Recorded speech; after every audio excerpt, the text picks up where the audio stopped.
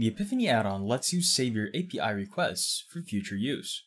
Depending on the scale of your data operations, you could have anywhere from just one to dozens of different save requests. You can automate each of these requests, but you might also need to get a real-time view of all your data on a whim.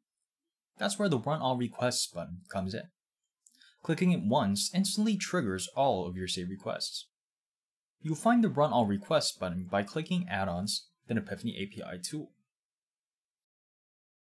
You will also find it in the Manage tab, which you can navigate to by clicking Saved APIs in the same menu as before.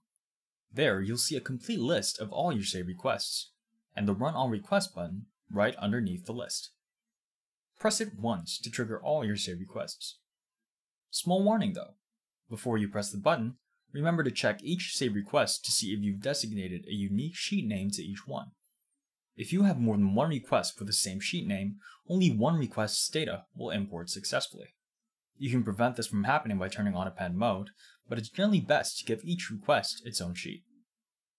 Once you press the button, it'll take some time to run each request.